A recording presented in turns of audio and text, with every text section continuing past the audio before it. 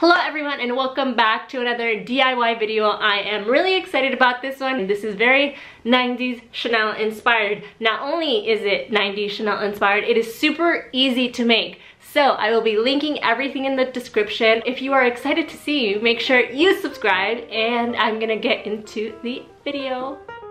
So I'm going to start off with some tools just like these, and I will link some like these in the description. Some chain, which is what I'm going to use for the belt, a cute little button, and some lobster claws, some jump rings. And what I'm basically going to be doing is taking the lobster claw, taking the jump ring, attaching the two, and attaching the combination of the two to the belt itself. And I'm gonna put these like mid-belt.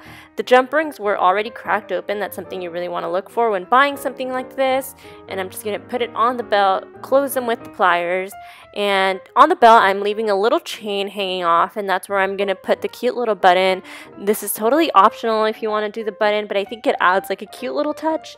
And that is basically it. It's so easy, and you're gonna do the same step of the lobster claw on the other end of the chain, and you're just gonna, when you put it on, all you're gonna do is wrap it around twice, and that is pretty much it. It turned out beautiful. I love it. If you do too, let me know. And that is all from me for now.